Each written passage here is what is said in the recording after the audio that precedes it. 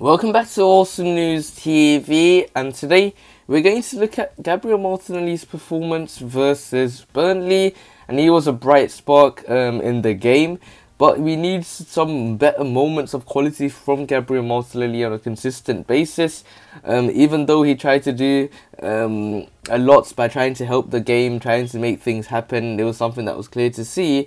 But in terms of the overall performance, we need goals and assists from him. And lately, I haven't been impressed with Martinelli's performances. Yes, he's been given a consistent run in this team, but there is a lack of quality at moments in time from Gabriel Martinelli. But he's someone that does always hype up the fans. He's always someone that is working hard. He's someone that tries to make things happen, and we know that is something that Gabriel Martinelli does bring to the table.